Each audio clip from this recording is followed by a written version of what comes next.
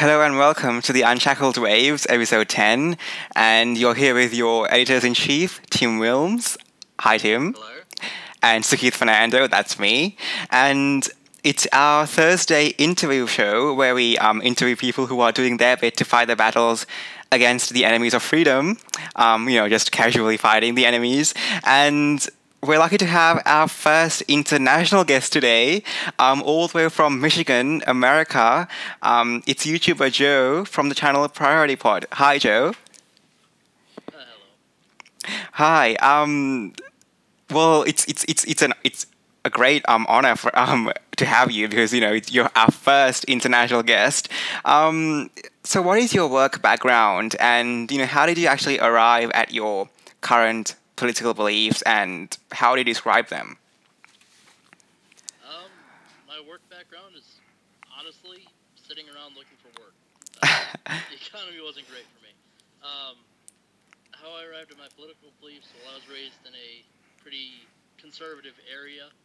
I've always been just a conservative dude. Yeah. I think I was one of the few lucky people who never started out as a leftist and then switched over. Yeah, that's true. I mean, that is lucky. And I heard that you were from Texas originally. I'm from Michigan originally. Oh, okay. From Texas. Oh, okay. So you're conservative. Do you have any? Because in your YouTube channel, you say you're a bit libertarian as well. Is that true? Yeah, mostly on the social issues. Yeah. I'm not very much of a social conservative. Okay. Economically very conservative. Okay, that's good. Yeah, I mean, that's important to be economically conservative. So, who do you support in America, as in which party do you generally support in voting? Generally, I go with the Republican Party. Okay. Yeah. There aren't all that many options out there. True. I mean, we will get to the election soon. So you wouldn't describe yourself as sort of as a sort of Trump new Republican, or as it's termed, like alt-right. You're sort of more a traditionalist conservative libertarian, or constitutional conservative. Yeah, probably best with constitutional conservative. I was never all that big on Trump. I mean, he's here now and he was the better of the two options, but I never loved him all that much. So, Tim, can you explain to our listeners the big difference between constitutional conservative and libertarian conservative? Because because we are mainly an Australian channel, so I don't think many people understand the constitutional versus libertarian thing. Constitutional conservatism is mostly about establishing our government on the basis of our Constitution and the rights and duties of government and the people laid out therein. Libertarians are a bit more, we need to shrink it, but not necessarily based on the Constitution, whereas we want to shrink it based on where the Constitution says it should be. Okay. So we've talked about a bit of your political background. We'll now start talking about your YouTube channel, which is fair to describe is anti-SJW, anti-left channel. Yeah. Started out more anti-left, became more anti-SJW with time. Well, they're the ones that have become the most prominent leftists of recent years. Right. What sort of motivated you to start creating videos and your YouTube channel? At the time, I just saw a couple of YouTubers talking about this stuff, and I had been living in Germany when all this really got big, so I didn't even hear about it. And I come back and I see, no, this is like actually happening. I want to have my say in this, and so I started making YouTube videos about it. Okay, so you moved from Germany to America. Yeah. I Okay. was over there in the army for a couple of years. Oh, okay. So you heard about what's happening in America when you were in Germany, and how did you hear about that? I didn't really hear about it until I got back. It was Okay. kind of an isolated bubble of Americans who'd all been over there for several years. Okay. I didn't really knew what was going on until we got back. Oh, okay. And you were surprised. Yeah. Yeah. Okay. Well, the thing is, so like, you said you were anti-left first, but now you're anti-SJW. Can you explain that more? So you're not anti. So are you anti-left now? Yeah, I'm still anti-left. Okay. But I kind of started out, my main target originally were like Hillary Clinton and Bernie Sanders. Yeah. My main targets now are the I need rights as non-binary demi-kid, you know? Right. Okay. Yeah. I Because still go after Hillary and Bernie once in a while, but yeah, they're not because my main focus. yeah, because the election is over anyway. So I mean, I get it. Yeah. Well, it's probably fair to say that, I hate to say it, but, Hillary Clinton and Bernie Sanders are slightly, their politics are slightly more reasoned than some of the stuff that SJWs come up with. Yeah, at least Bernie Sanders managed to present socialism as a great idea. That's something that SJWs can never do. I mean, they basically convince people by sheer numbers. Sanders at least managed to make a convincing argument for a terrible system. Yeah, that was always my opinion of him. That I didn't agree with his solutions, but he made his argument quite well. Yeah. As for Hillary, many people accuse her of sort of being quite, well, being a socialist. But the thing is, when you look at her, she doesn't really seem very socialist. She does seem quite capitalist in a sense. But the thing is, you've had sort of first-hand experience seeing her there. What do you think about her? Is she really a socialist, do you think? Or because I've seen many people say that she's actually more right-wing than Theresa May in Britain, for example, and she's the prime minister there for the Conservatives. So do you think Hillary is socialist, or do you think she's still quite capitalist? I don't think she's a socialist. I think, Okay. Especially now that we've seen Bernie Sanders run, we know what actual socialist looks like in America. Okay. But I wouldn't describe her as a capitalist either. I'd say the closest thing for her really would be like a neocon. She's basically the left-wing equivalent, but very corporatist. Not necessarily pro-free market, but pro-big business. Okay, so I more. think that's what people didn't like about her. So more crony capitalism. Yeah. Yeah. Okay. So the thing is, are you happy with the reception of your videos and with the growth of your channel? So how have you found your reception to be like? A lot better now than it used to be. When I started out, I was mostly getting a lot of hate from Bernie Sanders supporters. Okay. For not being a diehard socialist. And well, now that I've kind of found a niche with anti-SJWs, people seem to like it a lot more. Once in a while, I'll bring up Sanders, and then I still get some angry comments. So somehow, the biggest SJW of a candidate kind of has anti-SJW supporters. Yeah, I mean, the thing is, in your channel, you actually say, there's a part that says, if you want me dead, just call this number or something, or just press this link or something. So I think that's a response to your, to the SJWs, I think. Yeah, the Discord server that I have now, and it's, mostly filled with fans of mine at this point, but when I originally made it, I wanted those Sanders supporters to come in and have, a verbal conversation. Yeah. And none of them ever took me up on it, but I put it there for them, and I just haven't changed the title on it. Okay, yeah. Our website and our podcast have been going for a couple of months now, and so yeah, we're receiving good feedback and obviously negative feedback. So yeah, we sort of know what that's like a bit. Yeah. Especially when you start out, you seem to find the people who hate you the most first, and then eventually people who like your views find you. Yeah, but unlike some people, we don't get triggered by some of the mean comments that are there. Yeah. I mean, we get called fake news sometimes. I embrace the mean comments. I prefer them because they give me something to do with my day. Always if they call you, a racist or whatever, you haven't got much. Yeah, those are the ones who usually say, okay, we'll show how I'm a racist, and suddenly they disappear. Sukith has got the ultimate weapon in those sort of arguments since he isn't white. Oh yeah, yeah. I mean, they can't accuse me of being racist because the thing is, if I used their logic, then accusing me of racist is racist itself. If I use their logic, so they can't really use it against me. They have a workaround for that. You have internalized white supremacy. Yes, yeah, they do You're have. not white, but you're still a white supremacist because you're, I'm assimilated.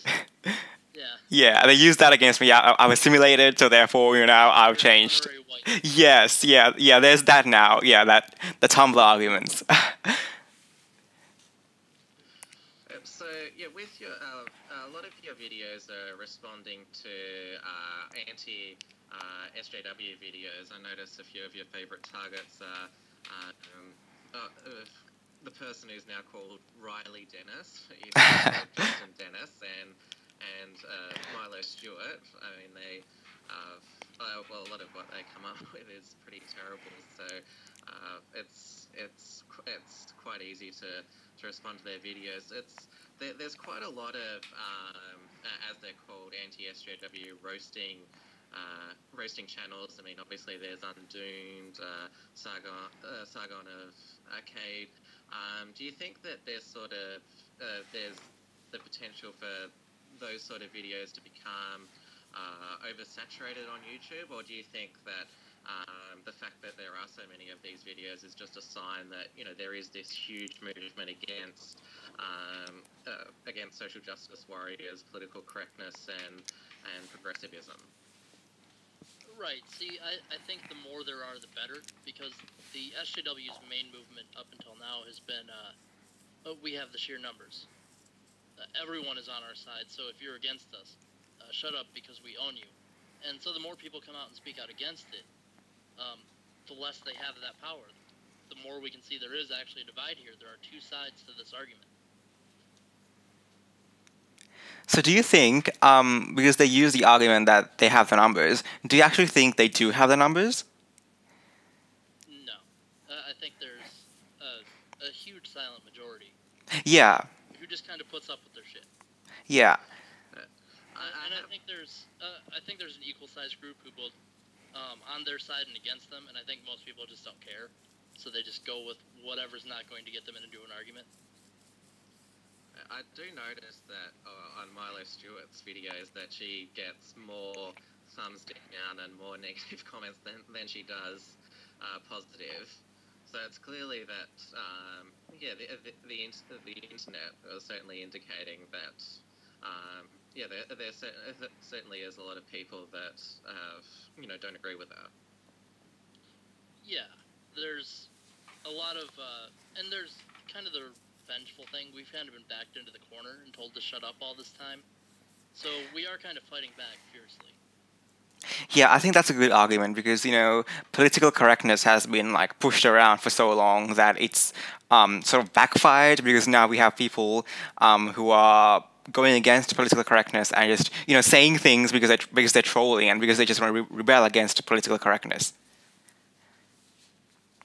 Right, and I kind of even see that with the Trump victory. Yeah. A lot of people who definitely would have voted like liberal Democrats see this has gone too far. Yeah. We can't just go around calling every single white person racist. We can't just go around calling every man sexist. And normally I would have supported Hillary because I agree more with her policies, but I'm going to vote for Trump because he's the one who's against these people. He pisses off the right people. Yeah, I mean, Yeah, and that's ultimately why I wound up voting for him, even though I do still agree with him more than Hillary. Yeah, the thing is, we had because we had Islamic women who actually voted for Trump, who came out saying, we voted for Trump simply because of this political correctness. We have people who are saying we are progressives, but we voted for Trump because of his anti-PC sort of attitude. So that's a good thing, I think. Yeah, well, they've kind of alienated anyone to the right of Stalin as hard right wing. Yeah. So why not? I'm going to vote for the right this time. Because I want to reclaim my portion of the left, and it's a legitimate one. Well, Trump certainly brought together this broad coalition of people who don't normally vote Republican. I mean, just here in Australia, I ran into potheads who had "Make America Great Again" caps, and people people who for internet freedom. They were wearing "Make America Great Again" caps. So there were definitely people who you would probably consider from the left wing who were pro-Trump this election. Yeah, it's a lot like that. The situation with Brexit, where who really swung it were the disenfranchised Labour voters, and even though Labour was very against it, they said we're still going to vote Labour next year, but we're not. We need this. I think we've seen a lot of that as people who've just been pushed out of their own group, and so they've just kind of gone to the other side because they're the only other group out there. Yeah, because I mean that's a good point, because we actually had a discussion about this in our previous podcast where we talked about how there are people who usually vote for left-wing parties who actually voted for right-wing parties this time, or they voted for something right-wing. So, for example, as you said, in Brexit in Britain, we had people who voted for Brexit, but they are left-wing. But Brexit sounds more like a right-wing thing. And we had in America, of course, we had Trump winning, but we had people in left-wing areas, major Democrat states, who voted for Trump, and they went for Trump. So it's I think it just shows that people are getting fed up with the left in general. Yeah, like Michigan, Wisconsin, Pennsylvania. Yeah. I haven't voted red in my lifetime. Exactly. Yeah. Here they are all voting red in one election, and these are major blue states. They're Democratic strongholds. They're a lot less white. They're a lot poorer. They're the working class, and these are the states where the Democrats normally win by default. Yeah, and they voted for Trump. But the thing is, if Bernie Sanders was the Democrat nominee, do you think they would have voted for Bernie Sanders over Trump? I'm not sure on that one, because Sanders never really got the spotlight, and that was both his detriment and probably what made him so popular. If the majority of America actually got the chance to look at his policies, I'm not sure how they would feel about them. I would think he would have been a little bit less popular than he was in the primaries. Okay. Only really his diehard supporters knowing who he was. But yeah, I'm certainly of the opinion though that Sanders would have been able to better appeal to working class people in Michigan, Wisconsin, Pennsylvania, and Ohio better than Hillary would have. And I know we shouldn't talk about polling anymore, but all the polls consistently showed that Sanders always did beat all the Republican candidates, and Hillary didn't. Right. But, again, like you said, we've seen just how worthless our polls are. Yeah. Hillary was, 98% projected winner by the at the beginning of the night, and she lost miserably. Everyone had her winning. I ran a simulator that said, here are the possible combinations that could give either side a win, based on polling, and I ran 30 of them, and 0 of them came out with a Trump win. I needed to run 150 to get a Trump win out of them, and I never got a Trump win out of them. And then Trump wins anyways. Not the popular vote, mind you, but the vote that counts. So yeah, obviously we've been talking about it quite a bit so far, but yeah, Trump winning the election has sort of been the big event of the past month. So yeah, obviously.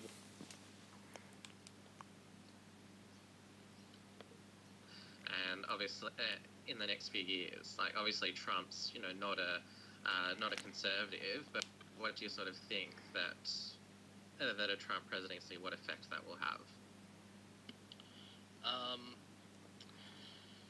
Let's see. The effect of the presidency for Trump, probably we're going to see a lot more SJW rage, and I think when Trump doesn't wind up locking up every minority in a concentration camp and putting them in the oven, that they're going to look even crazier. And that'll bring more support to our side. Unfortunately, I think it's going to bring a lot of the support to the alt-right, which is claiming all the credit for Trump, even though it's a very small group of people. So I don't think it's going to bring much support to, actual mainstream conservatism, but at least it'll bring it away from the left. Yeah, sort of like I've noticed that nobody actually calls themselves mainstream person calls themselves alt-right, and given that we saw that footage from what's it called, the National Policy Institute conference the other day, where that was just like terrible. But obviously that gives the left the perfect example to say, see, this is what Trump's creating. But I think most. But to be fair, that rally only had about as many people as a Hillary rally, so it's not super relevant. But they're getting a lot of credit for Trump, and Trump is kind of letting them have it, and I don't think that's good. But I think we can fix that later, as long as we can get people to realize just how crazy the left is. I think we can eventually kick out the alt-right. Yeah, because most of Trump support didn't come from that fringe alt-right. It came from just ordinary people who they were certainly they were worried about jobs, the economy, but they were also annoyed about political correctness and this identity politics that Obama had sort of fostered with Black Lives Matter, and of course the ridiculous protests at the university. So I think that his support is does come from the mainstream and is not sort of from this fringe alt-right. So I don't think that the alt-right is going to be empowered, but certainly ordinary people are going to be empowered just to stand up to the left's craziness. Right. Yeah, and I don't think the alt-right is ever going to be a huge deal, but I worry that they might siphon enough off the mainstream and people might start to look at the alt-right more seriously. I mean, I have friends in the alt-right, and most of them are not crazy racist, but I just don't want to go in that direction, because they don't really care about what mainstream conservatism does, which is, again, adhering to our Constitution. That's what that's what built the Republican Party. And the neocons never cared about that. And the alt-right is kind of a different neocon. It's the inverse of neocons, with basically the same thing. It's kind of like fascists and communists. They're the same thing, but on opposite ends. Yeah.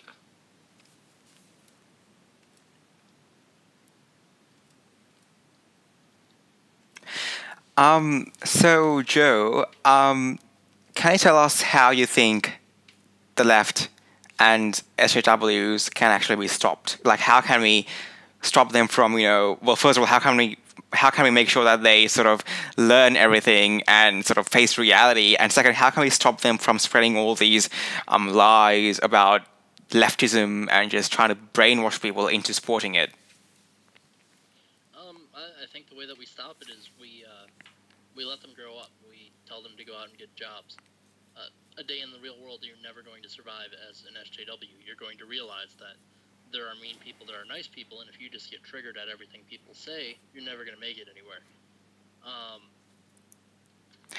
top of that, I think we just need to show that there is that silent majority and, even our vocal minority that is opposed to them. The thing is, not in favor of their ideas, and again, their whole merit of their ideas is they're supposedly popular. So the more we show that not to be the case, the weaker they get. Okay, yeah. Well, the thing is, I mean, they have this thing where I feel like they don't really care that even the majority is still sort of right wing. For example, like I feel like they're sort of immune to that. Because they sort of don't care about the majority. They're like, well, we know better than you. We're university educated people. We know better. So, do you think it's enough to just make sure that they actually go into the real world and go from there, or? Because I feel like we need to do more. My main concern is keeping them out of power. I don't think eradicate the ideas entirely. It's kind of like the KKK. I mean, they used to be very mainstream. They used to have a lot of power. They still exist now, but they can't do anything because there's only like 8,000 members. It's the same deal with them. We're never going to get rid of the ideas they have altogether, but we can push them to the fringes. Yeah, I mean, we will never get rid of it, and like, it's if we do try and get rid of it, we'll make it worse anyway because they'll just it'll backfire. But I get what you mean with the KKK because they were there for a while, but they're not there anymore, and it feels like nature took care of them. But when it comes to things like feminism and LGBT issues, what do you think? What do you think about that? Like, how can we respond to that? Those sorts of things. Feminism, I think we just need to keep shoving facts in their face. Show the wage gap is false. Show that the idea of rape culture on college campuses is false. Just keep showing everybody that they're wrong. And again, that'll push them to the fringes because how many people want to believe something that can be proven wrong? Did you go to university? I spent a semester in college, and then I moved. So you know a bit of what it's like. Yeah. Well, it was college down in Texas, so it wasn't too bad. But Yeah. we did have a instructor there who was a little bit on the feminist side. Okay. Universities in Australia are not much better. Sucus is in university at the moment. Yeah. Here, I think I don't think it's as bad as some in America, but yes, we do have that. We do have the socialist alternative. Looking at it from the outside, I would honestly say that Australia looks like it's worse because Okay. down there it seems like it's gotten into the primary school system as well.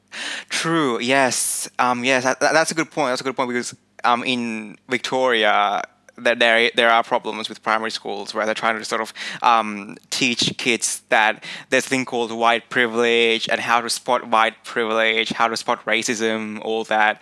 Yeah, it's And then there's Like we have individual schools doing that, but we don't have anything like the state board of education declaring this or anything like that. It seems stepped up a level down there. Yeah. Education in Australia, it's the curriculum set by the state government. So yeah, Sukith mentioned the anti-racism program. That's from the federal government. So that yeah, that's federal.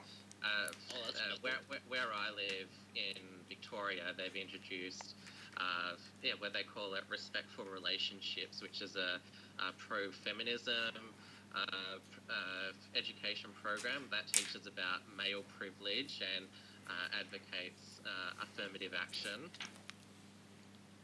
Yeah. See, you seem to have. They seem to have gained power further up, but they don't seem to be pushing as radical ideas, I guess.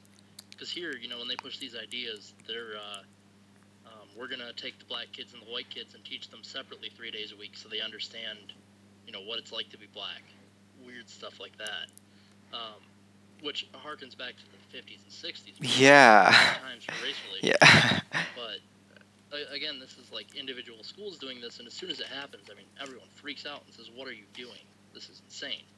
I think it's easier in America to protect against that sort of thing because you do have decentralization of power, where in Australia there is this tendency for all the sort of power to make laws and regulations is centered on state governments and federal governments. So we're sort of more susceptible to the left infiltrating it. Right, and that's part of the reason I like the way our Constitution is and why I think we should bring our government back that way is it keeps power decentralized. So even if, one side can take over, a huge section, they can only control that section. They can't control everything from there. So you said you're a conservative. Yeah. What's your view on gay marriage, for example? Honestly, I don't care that much about it. My main Okay. issue is the fact that it was the Supreme Court that legalized it. Okay. I would prefer that it be done by a state legislature or just get the government out of marriage altogether would be my strongest preference. But Yeah, I would. she was the Supreme Court doing it. Yeah, I would like For it to work that way. I would like deregulation as well, but I am against same-sex marriage. But Tim would also prefer deregulation, right, Tim? Yeah, that's what I'd ultimately Yeah. want. But yeah, I agree that in America that it's a state issue. Yeah. And it should be up to individual states. And yeah, obviously like the big freak out by the left is, oh, you know, same-sex marriage could be overturned by the Supreme Court. Well, you know, if like well, if why did you legalize it by just, the Supreme Court then? yeah, like wouldn't it They have got been lazy in legalizing better? it, figuring they'd be in power forever, and then, well, they're making it very easy to overturn it. I kind of pointed that out in my last video. There's a reason you should do things the constitutional way, because when you do things the proper way, state by state or even federal legislature, it's very hard to undo. But when you just kind of get lazy and cheat, it's very easy to change your mind. I mean, the Supreme Court can make another ruling tomorrow and completely reverse gay marriage. Whereas if they did it our way, they would have to go state by state and have each state reverse it, which would be more difficult. It takes longer to do it in the first place, but it takes longer to get rid of it too. Yeah, it's sort of with the left, they sort of don't care about sort of whether the process is, you know, democratic. It's just for them the ends justifies the means. So, you know, even if we disenfranchise, you know, like hundreds of millions of Americans, like, as long as we get what we want, that's fine. Right. Well, I'm not big on democracy either. I'm a big fan of the concept of republic, but for them, it doesn't matter if we do things the correct way. It's as long as we get them done, it doesn't matter how we did it. You know, I don't care that, say, Obama is doing something that should be up to the legislature. Well, the president doesn't have that power, but the legislature won't do it, so he's just going to do it anyways. And they don't mind that, and I say that's a big problem. That is something that is for the legislature. Why is the president doing it? So we've discussed obviously how YouTube is was a forum where a lot of Trump supporters got together, and obviously key to Trump's victory was a lot of the new media. So obviously Facebook and websites such as Breitbart and InfoWars, and even though the whole of the mainstream media was, you know, for Hillary, and all their polls suggested that Hillary was going to win, do you think that the mainstream media is on the decline, and that new media is the way of the future? Oh yeah, the mainstream media has been on the decline for probably since 2004. No one pays attention to CNN, Fox, MSNBC. You get your news online because online, you know who your news source is, you know their spin, and you can look at multiple sources at the same time. So you can kind of say, oh, okay, here's this article from, say, CNN online, and you can compare it to, okay, well, what's Fox saying about it? And usually whatever the overlap is, you can ascertain is the actual information. But then you can go to, you know, any number of websites. Now, there's a danger to that where you can get inaccurate information because they don't have any integrity, but the media has proven with this election that they have none too. So what's the difference between getting an article from CNN and Blogspot at this point? And I love how... yeah. Oh, that's fine, Tim. Yeah. The mainstream media, they're blaming fake news for Trump's victory, like obviously because they've obviously lost influence, and so their response is, oh, but all that new media, it's fake, which means that it's news we disagree with. Yeah. The new media has at least some level of accountability. I think YouTube is a more viable platform, honestly, than articles are. Like YouTube podcasts. I think people enjoy the more interactive content. And I think you get more accurate information that way too, because there's a little bit more accountability when you put your name and your voice to it versus writing it down in text. I think it's a lot harder to ignore when people say, hey, you're wrong about this, and you actually have to go back and correct yourself.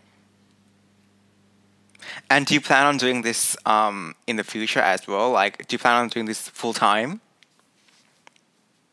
Yeah, I'm just going to keep doing it as long as I have time to. Okay. Or until vanishes and we live in utopia. But yes. So I noticed that you've got a Patreon account, so you certainly want to be able to do this more. Yeah. my goal is to be able to do this full-time, but I plan to do most of the funding on that myself, is basically, when I can, pick up a more full-time job and then do most of the funding myself, and hopefully I can get some contributions from fans to assist, but, that's up to them. But at the moment, I'm basically taking a loss on this. Just fund it all through my own means.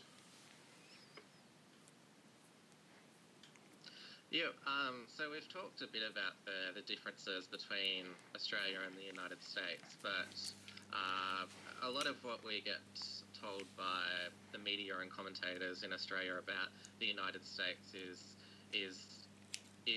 the United States is an example of what you get when you have, capitalism, free speech, and guns gone wild. And so, we don't want to turn into America, is what they always say. But we just want to know what it's, really like. Is there, homeless people everywhere? Is there, heaps of, poor people not being able to afford things? And, do you worry about when you go to the shops, there might be a mass shooting there? The one issue they may have a fair bet on is homelessness. As far as mass shootings, I don't go to a mall and think, hey, I'm going to get shot or anything like that. I feel pretty safe in America. Now, again, there are areas where I wouldn't feel as safe, like Chicago, LA, New York City, because they have a lot of crime. But those three cities make up probably 75% of our murders. So if you avoid those areas, 75%. it's pretty close. They're also 75% of the population, but those cities make it way disproportionate on how dangerous it is to be in America. We do get the occasional mass shooting, but when you consider the population of the country and how big it is, we're not that bad off. We're still one of the more relatively safe countries on the planet to live in, and we're freer for it. We had one of our former deputy prime ministers who said in response to one mass shooting recently that there should be travel warnings to the United States because of all the shootings, and he would advise Australians not to go there. Oh, where was the mass shooting? I can't remember. It was a while back. That was just his response to one of them. Okay. I'm just thinking because the last few mass shootings I can think of were all terrorist attacks, but even though they're mass shootings, they had nothing to do with Islam. They were just mass shootings caused by guns. So it would have been one of the ones before San Bernardino. Either way, it's again, when you look at the actual per capita statistics, it's not that dangerous here. Generally, again, it's the big cities that are dangerous. But I think no matter where you go in the world, the big cities are kind of dangerous. But everywhere else, you feel pretty safe. I mean, I don't walk down the street and think, oh, who's going to shoot me or anything like that. I'm not terrified if a street light is out that someone's going to come over and rob me or anything. We're pretty safe here. And the thing is, don't New York, Chicago, and Los Angeles have more strict gun control laws than other areas? Yes, quite strict. Yeah, so, I mean, I've seen graphs where they say that there's a correlation between the level of gun control and the level of gun violence, and it seems like the more gun control there is, the more gun violence there is. Yeah, or at least the more overall violence. Yeah. Even I've looked at the stats on Australia, and when you guys passed your gun ban or whatever it was, the trade-in program. Yeah. Gun buybacks. Yeah, the gun buyback. From when you guys started doing that, gun violence dropped like a rock, but murder stayed basically flat even. It's been on a slow decline since the 80s, and that decline didn't really change much. So all we really see from banning guns is people pick up knives and kill each other because it's mostly gang crime, and it's probably the same in Australia. It's mostly the dealers on the streets or whoever. Well, they can't get newsy now. Well, I'm going to go pick up a knife and stab the guy to rob him. And the thing We is, still have plenty of illegal gun crime in our major cities. So, just because a lot of guns, aren't legal doesn't mean there aren't guns. Right. and oh, sorry. Overall, I'm just looking at, yeah, gun crime goes down, and the left uses this one a lot. Is we see a decrease in gun crime, but personally, I don't think it's any better to be murdered by a knife than a gun. So if Yeah, I would rather a gun. Yeah. What's the difference here? I'd honestly rather be killed by a gun because it's quicker and less painful. Exactly. Yeah. So being stabbed to death sounds worse to me than being shot. And I was going to say that we have these statistics that show gun violence, and the left is sort of exaggerating those statistics. So, for example, a large portion of those statistics are, for example, suicides. And the thing is, well, when they banned guns, the amount of suicides that don't associate themselves with guns increased. So it feels like the left is it's not, it doesn't feel like the left is actually sort of exaggerating the statistics to fit their agenda. Right. Yeah. They twist their words, and it works pretty well. It does. Yeah. In Australia, it does. Every time that someone gets shot, they talk about assault weapons. Well, what's an assault weapon? Yeah. It's a classification of weapon. It's an adjective for big, scary black gun. And if you look at the legal definition of assault weapon, it's effectively that. You can put attachments on there, or you can put a scope on it, or it has a magazine that holds over X number of rounds. Like, yes, but none of these things make the gun inherently more dangerous. It's all cosmetic features. We interviewed last week one of the Australian advocates for firearms, and we asked him that question about assault weapons, and he's like, yeah, there's no such thing as an assault weapon. It's just a loaded terminology. Right. Yeah, they try to associate it because you think assault weapon, well, that's got to be an assault rifle, right? But it's not. An assault rifle is actually well-defined. It's a weapon that fires semi and fully automatic, or at least has variable fire between semi and fully. Whereas an assault weapon is usually a semi-automatic weapon, and then it has a bunch of cosmetic features. In Australia, sadly, gun control is a bipartisan policy. So even our Conservative Party supports strict gun control. So it's very lonely being pro-gun in Australia. Yeah, I think it's too late. It's one of those things, once you lose it, you never get it back.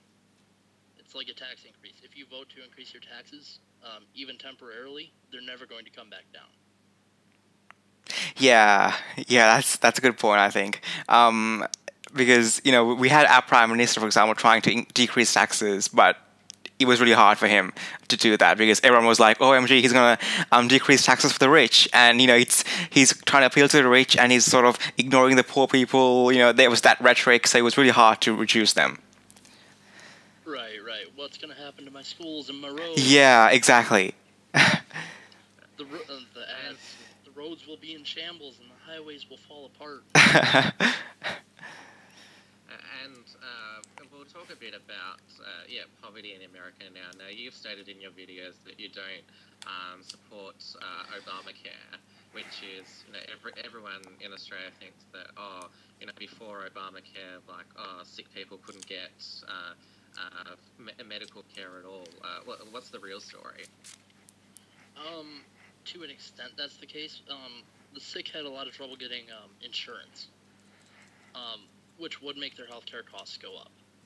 And I think the best solution for them, or for that, is to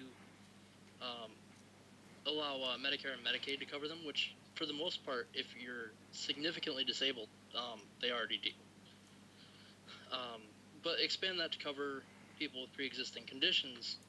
But what they did instead is they forced private insurance to cover people with pre-existing conditions. So a system that's designed to take care of mostly healthy people and therefore make money off them to pay for the people when they do get sick is now being forced to pay for sick people who have never actually put in a net benefit to the insurance company. And so it's just kind of being foisted onto everybody else to pay for them. Whereas Medicare and Medicaid can get away with paying, ridiculously low amounts of money for things. Insurance can't do that. Yeah, I just have one last question. Regarding capitalism, because you know how people think America has too much capitalism. The thing is, people don't know that Australia actually has a freer economy than America, and you know America doesn't really have proper capitalism anymore, does it? No, it's cronyism here. Exactly. Yeah. You actually see that with a lot of these things. Is the only thing that makes us at all more capitalist than the rest of the world is our relatively low taxes. But like, you look at Sweden, Norway, Denmark. You know, these socialist utopias Sanders is talking about.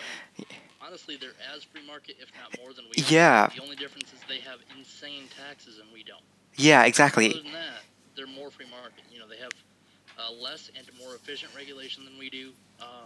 They're more pro small business instead of, we're going to hand out multi-billion-dollar contracts to Boeing to build a stealth fighter that isn't stealthy and can't fight. It's actually Lockheed Martin, but either way. Yeah, I think it's the cronyism that's in America. That's a problem as well. But the thing is, people are again twisting it around to sort of fit their rhetoric. But we have to stop there, and that concludes our episode. Thank you so much for being here. Yeah. It's been a pleasure being on. And thank you for our listeners for listening today. And this show is now available on iTunes, Stitcher. If you want to listen to us on the go in your car, it's on YouTube as well. Yep, and don't forget to check out the Priority Pod YouTube channel as well, which we'll put on the show notes page. Yeah, we will put the link on our page. Thanks again. We'll be back next Tuesday with one of our normal review shows, and another. We hope to bring another interview show next Thursday. But thanks for listening. Thank you, Joe. Thanks, Priority Pod, and goodbye for now.